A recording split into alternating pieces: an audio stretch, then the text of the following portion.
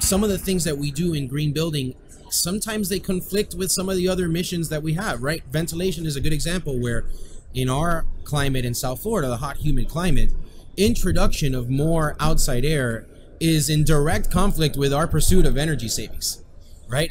Your AC's got to work harder to remove that humidity and cool that air, right? Absolutely. But there's a trade-off there, and we believe, and I think the industry is pretty much, there's consensus that indoor air quality is important. I think sometimes we lose sight of the forest for the trees, and we're talking only about energy efficiency, and we forget that our mission first and foremost should be not to hurt our occupants, right? Make sure that their indoor air quality, their building works for them.